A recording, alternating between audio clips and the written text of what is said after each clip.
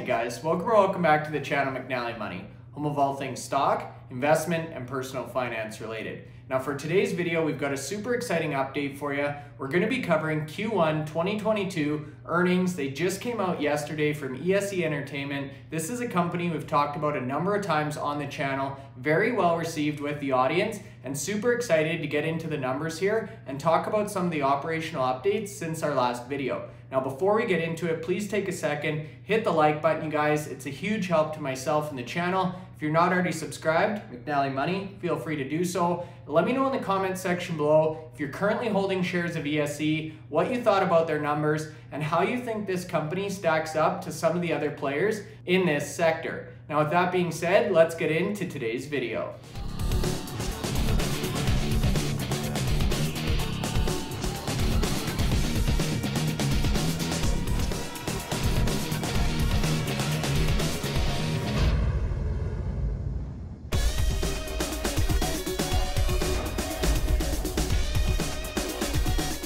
Okay guys, so that's right. Today's video, we're going to be providing an update on ESE Entertainment, specifically their Q1 results or numbers. Now it's been about 3 months since we provided our initial coverage on ESE Entertainment. Very well received by the audience. About a month ago, I put out a video talking about ESE partnering up with Corsair Gaming, so another company that I hold in my personal portfolio. And this is one that I've been keeping a close eye on. So you can see, obviously the market is very excited about earnings. As of close here on Tuesday, March 22nd, ESE Entertainment was up 9 cents per share, or just about 10% on the day, to close out at $1.03. Again, trades under the ticker symbol ESE.V here in Canada, and also in the States on the OTC under the ticker symbol ENTFF. Now if we jump back to the Canadian listing here, you can see over the last couple of months, ESE has been downtrending, and I think this honestly is a great opportunity to be accumulating shares at even better prices, you guys. So back in January, we were looking at about $1.50 Canadian. If we zoom into a 1 month chart, you can see ESE actually bottomed out sub $1 Canadian, so about 90 cents.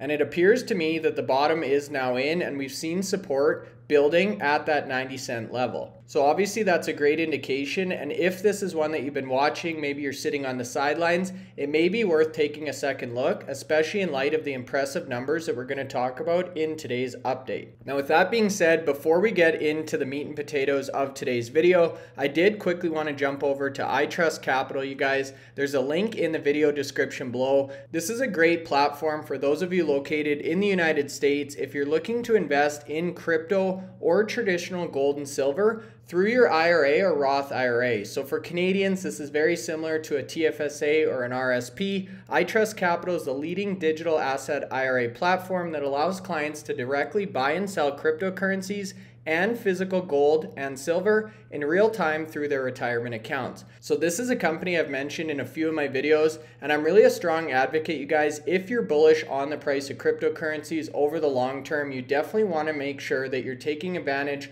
or getting tax shelter where there's an opportunity to do so. iTrustCapital really puts you in a position to do that. Again, it's very user-friendly here. You can see you can log in from mobile or your desktop. It's the #1 way to invest in crypto through an IRA in the United States. And over 100,000 people are now using this platform with a 5-star average review on Google. So again, link in the video description below, and I would definitely encourage you to go in and take a look if you're someone who resides in the United States and you're looking to invest in crypto. Now for those of you who maybe missed our last video on ESE Entertainment, I wanted to just quickly jump over to the company website here, you guys, and give you a description of what this company is all about before we actually get into the Q1 results here. So ESE Entertainment is a Europe-based entertainment and technology company focused on gaming and esports, particularly on media rights relating to esports, physical and digital content creation, and distribution of esports related content.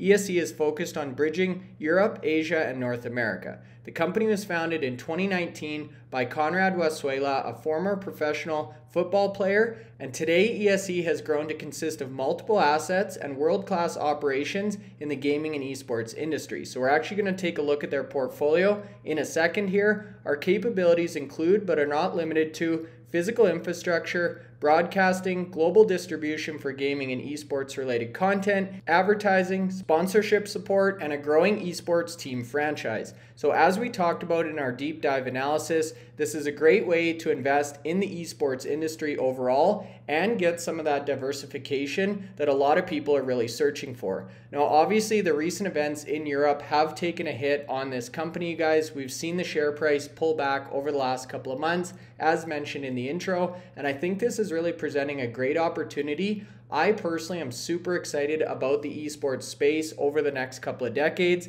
and I think ESE really has a great mix here in terms of their asset portfolio, which we're going to talk about right now. So some of the key assets that you're getting with ESE Entertainment here, you guys, is Game Addict. So this is a recent addition. It's a technology company focused on the video game industry. The company creates and executes its performance model technology software to generate users and increase the reach of the games for its customers, primarily video game developers. So the closing of their Game Addict acquisition was actually subsequent to Q1, and you're going to see that in the operational highlights. Then they have Frenzy, so we talked about this in our last video update. Digital Motorsports, which is really focused on racing simulators, and this is where they actually partnered up with Corsair Gaming. They've got WPG, or the World Performance Group, Virtual Pit Stop, which really caters again to game developers, racing fans, and gamers looking to engage in motorsport related esports. They've got Kick, which really manages their in-house esports teams, so these compete in a variety of different platforms or games, including League of Legends, FIFA, Apex Legends, and more. A very successful team overall here, you guys. Over 100 world-class players under the Kick umbrella or banner, and they've now received over 850 awards.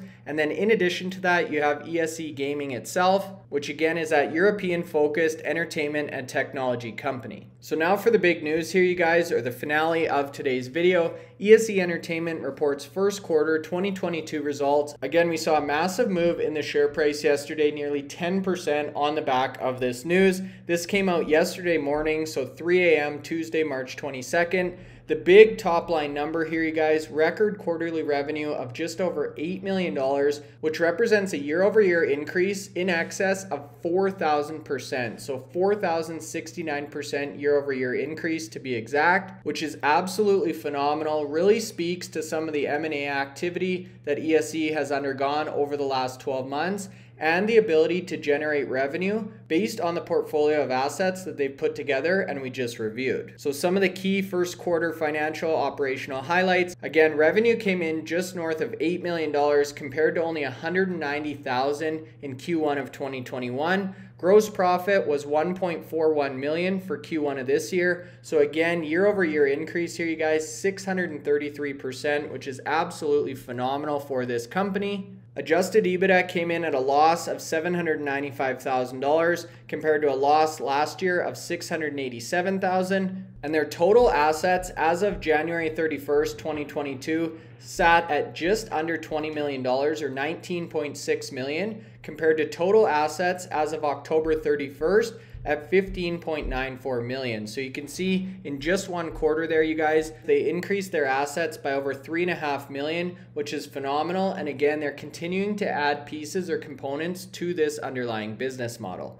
Now, the CEO goes on to say, I'm excited to share our Q1 2022 results with shareholders. This is now our 6th straight quarter in a row of record growth. Our performance is a testament to our entire team from top to bottom, which continues to execute quarter over quarter at the highest level and deliver on our business plan and growth strategy. It's important to note that Q1 2022 results do not include recent acquisitions of Game Addict, which we just talked about. Game Addict's revenue will be reflected in Q2, so next quarter's numbers or financial results. And honestly, that's what's even more exciting for me here, you guys, is they're continuing to fold in these new business units, and that's going to add to the overall top line revenue in a major way moving into subsequent quarters. Now, in terms of their operational highlights here, you can see they completed the acquisition of Frenzy, which we talked about in our last video. This is that European esports media and technology company. They entered into their initial share purchase program of Game Addict. So this is the one that they actually completed subsequent to Q1. Game Addict has unaudited revenue